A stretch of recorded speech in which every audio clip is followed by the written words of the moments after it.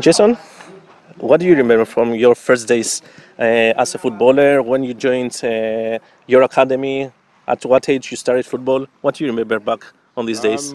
I joined my academy, which was Crystal Palace, at the age of 8. And obviously, being a young kid you feel like you're in your dream then. But I think the most important thing is about enjoying it and turning up to the academy with a smile on your face and it being enjoyable, but as much as you're ready to willing to learn. Did you find it difficult to reach at the top level that you're now? Yeah, it obviously starts at the academy level. You've got to be level-headed, but you don't really find that out until you get to 16, 17, and you sort of know where you're at.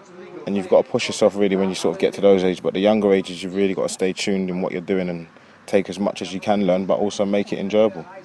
What advice would you give to our children of our academy, of Puncheon FC Academy, that all of them imagine that one day you will reach a top level like you?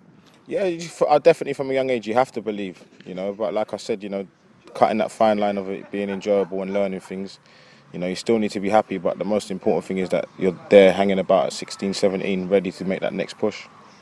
And what message would you like to send to the children that they are already part of our academy, also to the ones that they want to join our academy? I think it's important for the ones that are a part of it, make sure you stay part of it and keep working hard to be part of it and don't get yourself sort of finding yourself getting pushed out of it by not doing the right things. And I think those kids that are not in it, don't get too disheartened, because you could be 13, 14, 15 and get into academy and still make it professional. Just keep going and doing what you're doing. And from what you have seen, every day you are here, you have seen how our academy works and everything, the procedure that we follow. What do you think about Puncheon Academy? I think it's good, I think it's a push now, what the club's trying to produce with the young players. I think that's massive, not only for Puncheon FC, but I think for the country of Cyprus, keep trying to produce young players. And we want to see some of those players in the league.